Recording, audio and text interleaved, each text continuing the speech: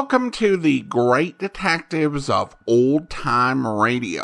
From Boise, Idaho, this is your host, Adam Graham. If you have a comment, email it to me, box13@greatdetectives.net. Follow us on Twitter @Radio Detectives and check us out on Instagram, instagram.com/Great Detectives.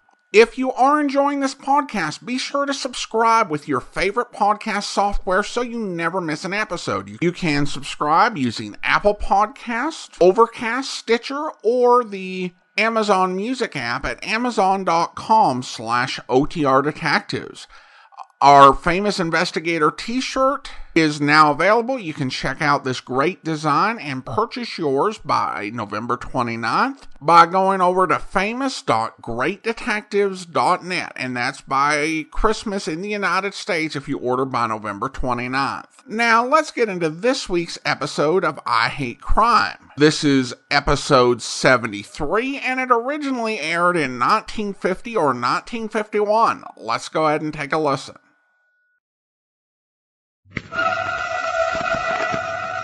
I hate crime.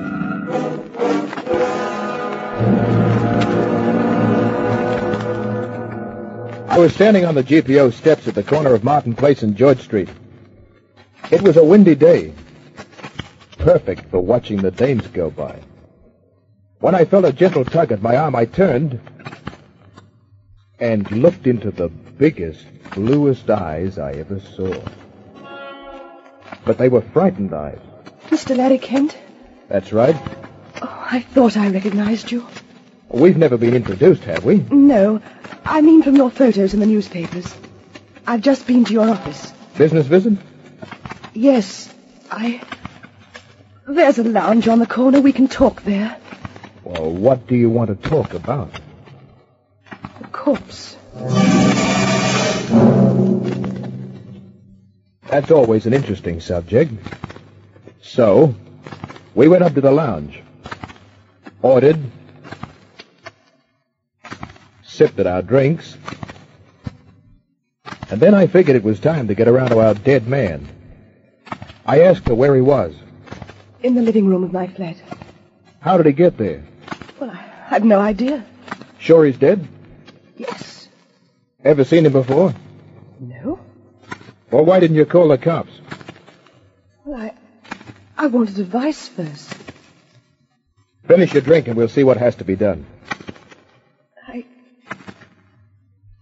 don't think I want any more. She looked as though nothing would go down. If you've ever seen anybody getting seasick, you know what I mean. We went to my car. As I drove along, she told me her name was Cleo Lane and that she ran a travel agency in town. She lived at Koala Flats, 23 Ralston Street, Rose Bay. It was a poshy joint with 2 flats on each of 3 floors.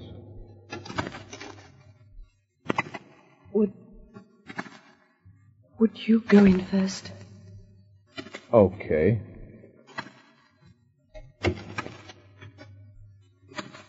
He's just over... What's the matter? He's gone. We looked all over the joint. Under the bed, in her wardrobe, the cupboards, the other rooms. Every place but under the carpet. But the body was just there. Less than an hour ago. You said you were sure he was dead. Yes. What made you sure? There was blood all over his back. Then there should be some blood on your carpet. Wait. There was a small throw rug. He was lying on that. Where is it? But it's gone too. Huh. You don't believe me? Listen, sweetheart, was all this a trick to get me up here? A trick? You think I... Of all the colossal egoism. There's the door, Mr. Kent. Okay.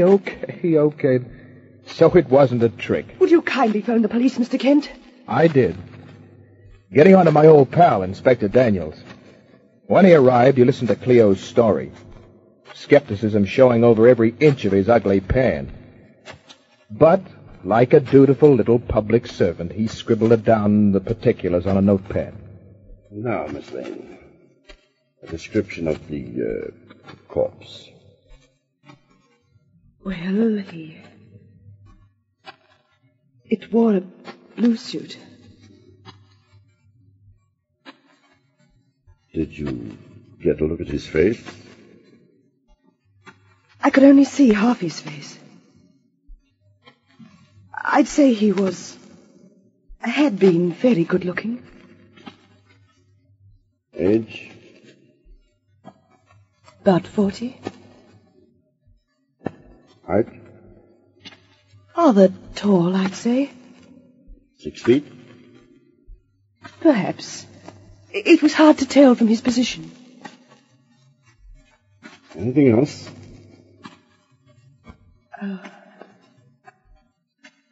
I'm sorry, Inspector, no. One more thing.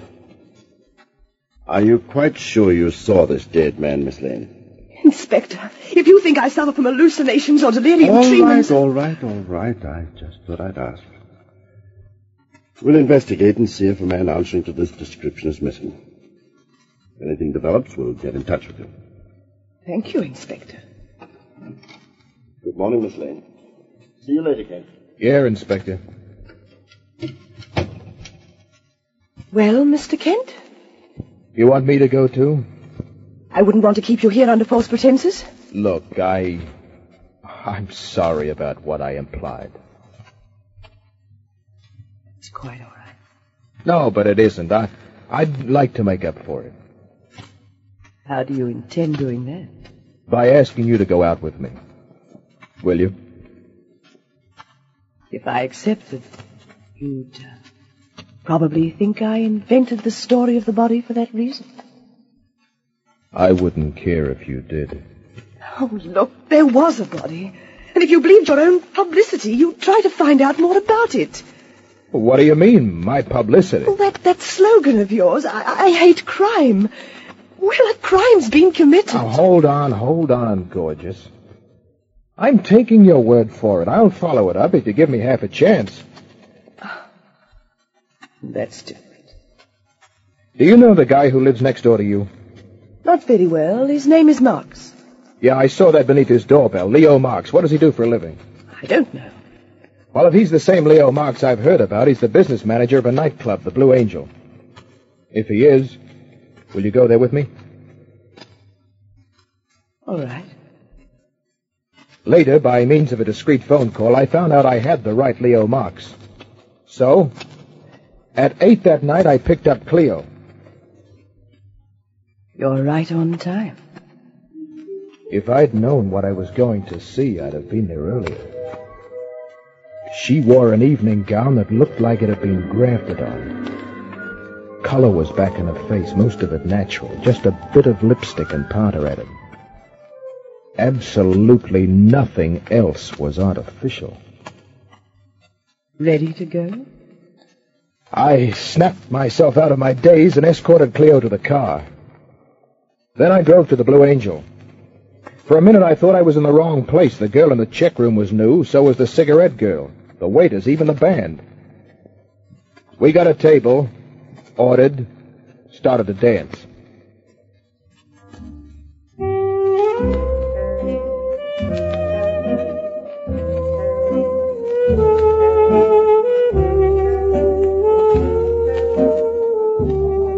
We danced some more.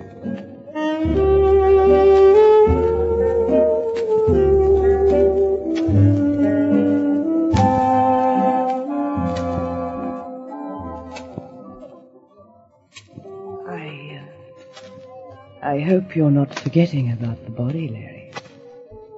How can I? I mean the dead one. That's what I thought you meant. Larry! What's up? That man by the door. The tall one? Yes. That's George Randall, owner of the place. His face. What about it? It's the face of the corpse. Corpses don't come to life and walk around nightclubs, even though some of the patrons may look like zombies. I got Cleo to sit down, poured a drink into her to stop her shaking, and then I caught Randall's eye, inviting him over with a nod. He accepted with a smile, held up one finger, and walked over to a man at the cloakroom counter. That's Mr. Marks he's talking to. And he's looking towards us. Does Mr. Marks know you? He should. I've been here often enough. Here comes Mr. Egg. Hello, Mr. Kent. Everything satisfactory? Yes, thanks. I'd like you to meet Miss Cleo Lane. How do you do, Miss Lane? I hope you're having a nice time. I am, thank you. Good. Oh, won't you join us? If you allow me to buy a drink. That's the general idea.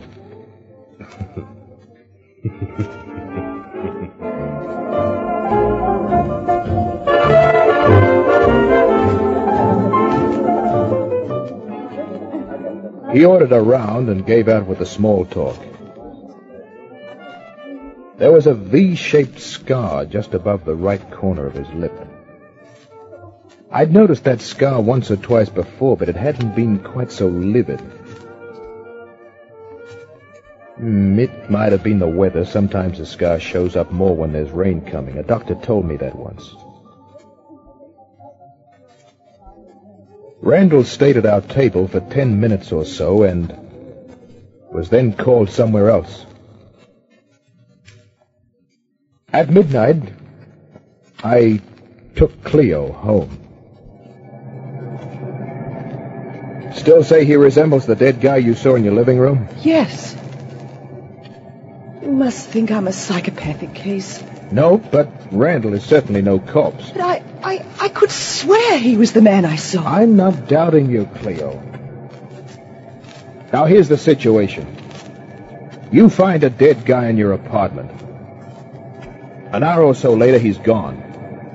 The character next door to you works in a nightclub. The owner of a nightclub looks like the corpse. Doesn't make sense. No.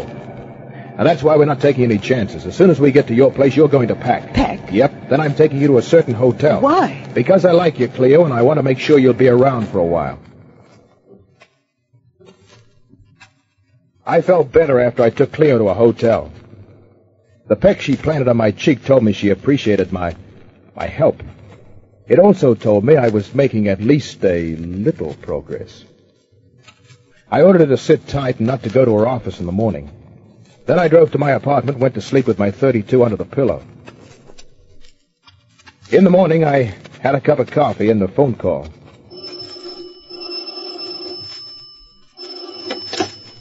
Larry Kent speaking. Daniels here. What's the good news, Inspector? You find that corpse yet? Not the one that went for a walk. A new one. New one? Yeah. I want you out here at 23 Ralston Street right away. 23 Ralston? Who got it? Leo Marks. Knifed in the back.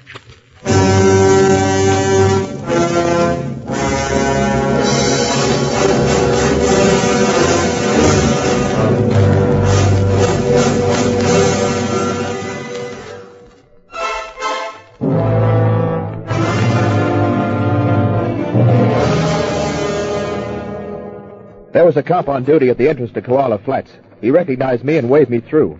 Upstairs in the hall, the first thing I noticed was a hole that had been cut in the thick glass on Cleo's front door. I asked Daniels about it. The killer broke in there, too. Or Miss Lane made it look as though he did. Her body's not inside. Thanks to my hunch. You? Yeah, I took her to a hotel for safety. You know something, don't you, Kent? About as much as you, and that's the truth. Where's Miss Lane? The Apex Residential Hotel. I'll go and see her. Oh, she'd like that. How did you find the body? Mark's cleaner woman came at 8 in the morning, let herself in, and went streaming down the street. Fellow across the road phoned us. Uh-huh. Can I go now? Where to? Looking for information. If you get some, you'll pass it on to me, won't you? Why, Inspector? Don't I always cooperate? On your way, Yank. I went to a dirty little building in a section of the city that the Chamber of Commerce doesn't want to know about.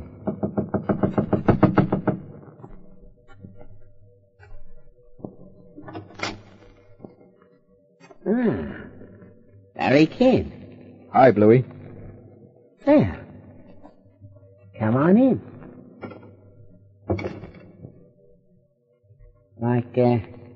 Something on your mind? Yeah. George Randall, owner of the Blue Angel.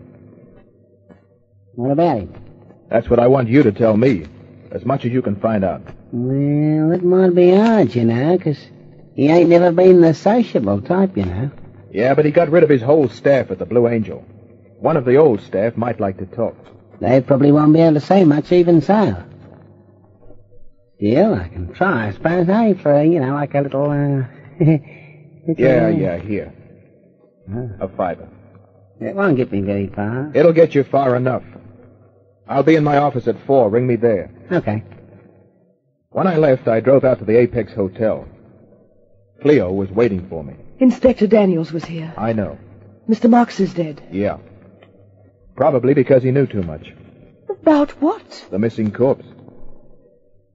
Inspector Daniels told me that my flat was broken into last night. Uh-huh. If you hadn't brought me here... We wouldn't be talking.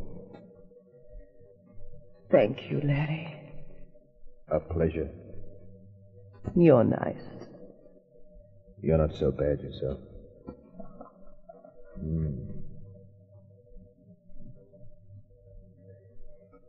You, sure you didn't kiss that corpse? That'd bring anybody to life. Sit down. Yeah, I could use a chair. How long do I have to stay here? I don't know yet. Have you left the hotel for any reason? No. I've taken my meals here. Good. Keep it that way. You're taking such good care of me. Like I said, I want you to be around for a while. Just a while? A long while. I've got to go now. So soon? Have to. I'm expecting some information.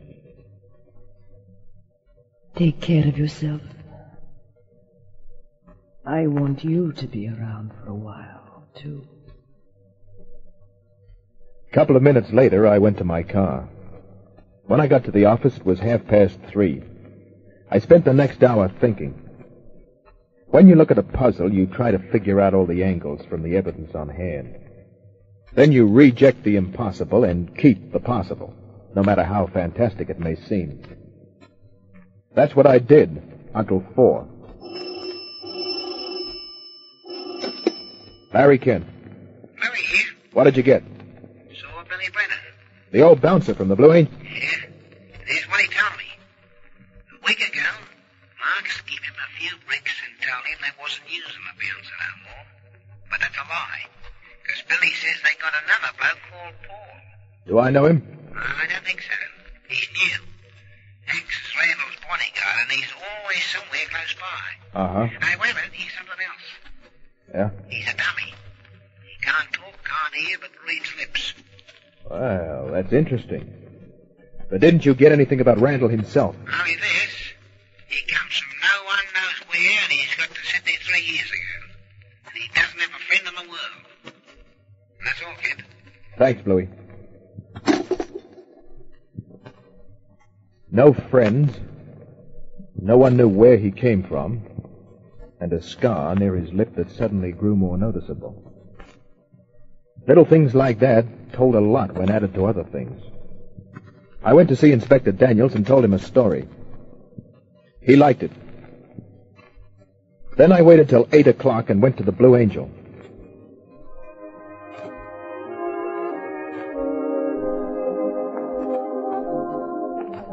Randall made an appearance at 8:30. I threw him a signal and he cruised over. Yes, Mr. Kent. Evening. Is everything satisfactory? Yep. But I'd like to have a talk with you, Mr. Randall. Very well. Alone. My office? Okay.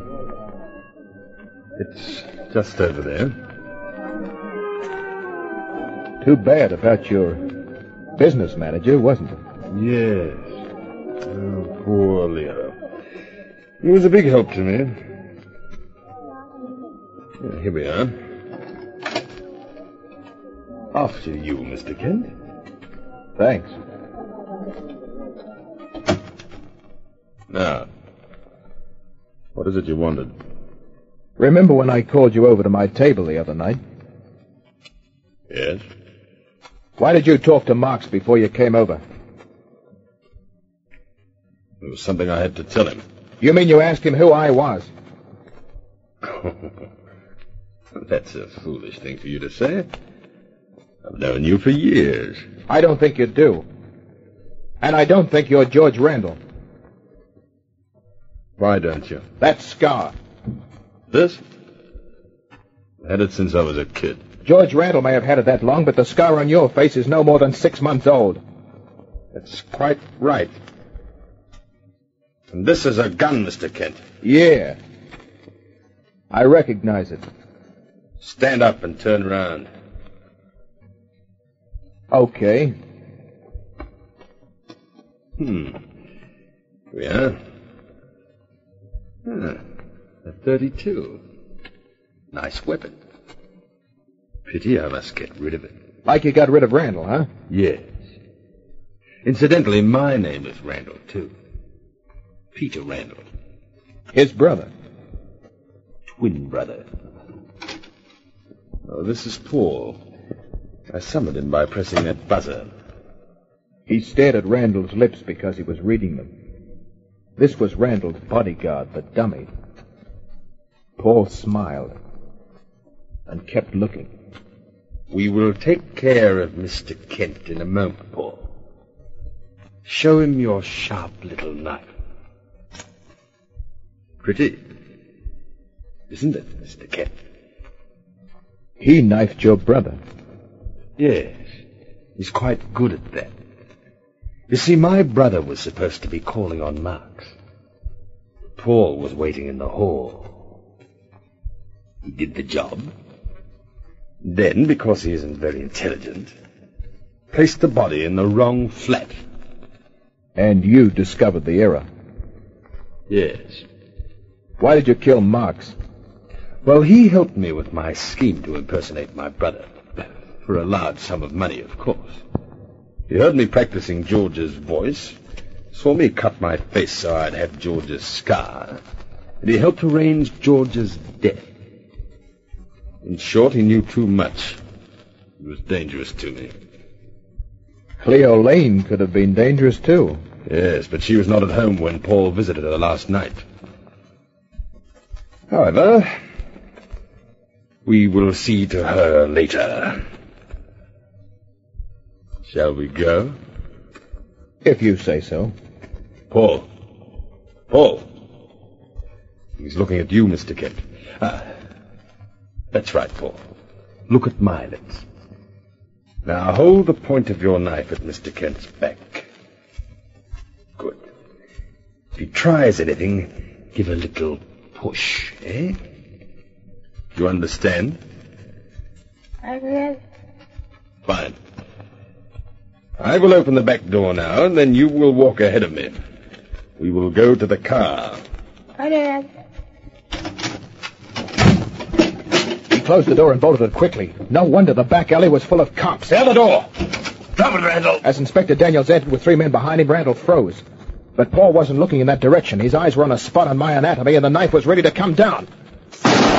He posed like a statue, a very surprised-looking statue. He didn't hear the gun, but he felt the bullet burn, and he went down like a Californian redwood.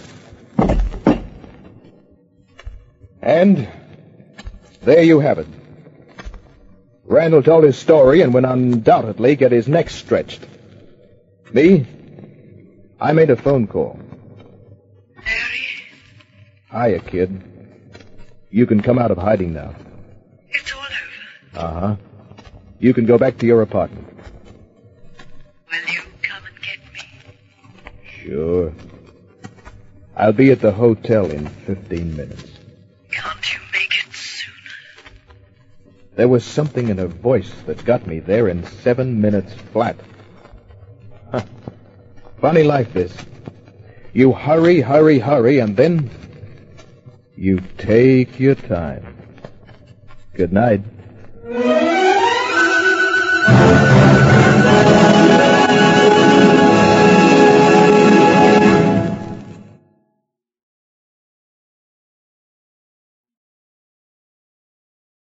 Welcome back. Well, I'm glad to know that Larry's slogan is getting around. Although I should add that hating crime doesn't necessarily mean you have to solve all crimes for free. The mention of Larry sleeping with a gun under his pillow raises some questions for me. It's one of those things that's in the story that doesn't actually pay off. Oh, he's telling us the gun is under the pillow because somebody's going to come into his room. No, that doesn't happen. But I wonder about the practice. First of all, it does seem like sleeping with the gun under the pillow would kind of mess up your sleep and the benefits you should get from sleeping on your pillow. I also wondered how advisable it was, and I did some searching and I found a blog post by Larry B. Smith on the topic. In the blog post, he spends quite a bit of time advising how to mitigate the risk inherent with doing this, but is not a fan of it.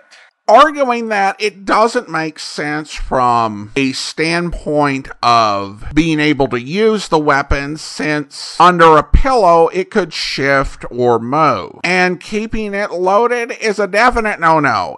He writes, if you sleep with a hot gun under your pillow, you are gambling with your life. The gun can discharge if it is dropped during the night. Don't rely on safety in these situations. It doesn't always work. The fact that your safety isn't working won't be acceptable in the court if worse comes to worse.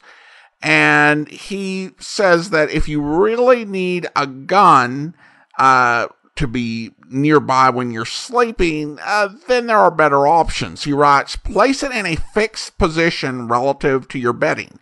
It doesn't matter whether you keep it on the nightstand, in a holster, in a hidden compartment fitted to the headboard, or velcroed to the side rail of your bed if it's in a fixed position and is easily accessible. And that, to me, makes more sense than sleeping with it under the pillow. But then again, who said that everything Larry Kent does makes sense? Now, even though there were many more episodes of I Hate Crime, we're running out. We only have 3 more episodes after this week's show, and in 4 weeks we will bring you Sarah's Private Caper. And as we only have 1 episode of that series, we'll then begin our new playthrough of Dr. Tim Detective.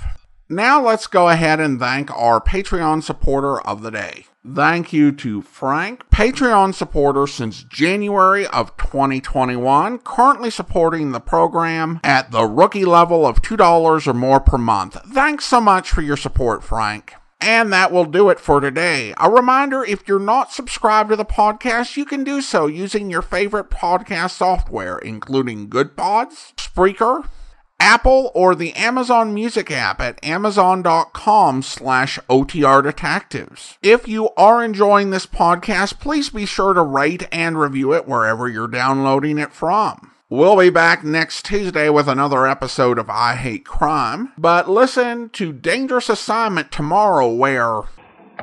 There was nothing in his pockets, huh? No tape, if that is what you mean. Well, I guess we can't find out anything more here. Brother, his clothes sure look like they took a beating. Yes, they are quite scorched. Yeah. You see how the sleeve pulls away in your hand? Debrick. What is it? Look, wrapped around his arm under the sleeve. Ah, a fragment of tape. Yeah, just a fragment, but maybe it's what we're looking for. Come on, let's get a recorder and play it.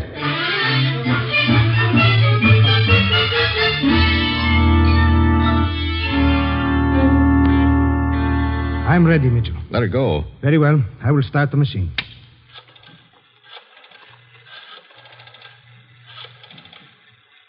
Nassif, you know who this is? Good. Now listen carefully. The meeting will be here on Thursday night at midnight. Just a minute. There is too much noise.